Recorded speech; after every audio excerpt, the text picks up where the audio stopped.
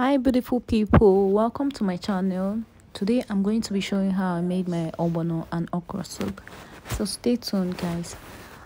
In my pot I have my washed meat, then I go in with my blended pepper, ginger, garlic and onions, and I also season with my seasoning cube, salt, and stir together.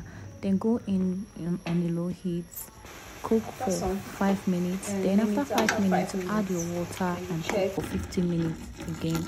Then while it was cooking, add your hot water to your fish, then so it will be easily to debone. And again you go in with your oil, palm oil, fry your crayfish and onions, then immediately go in with your blended pepper, also go in with your deboned fish, then cook for a while, then add your ogbono and stir together. In here I'm adding my okra, then stir and add your okra leaf. Guys, this is what we have.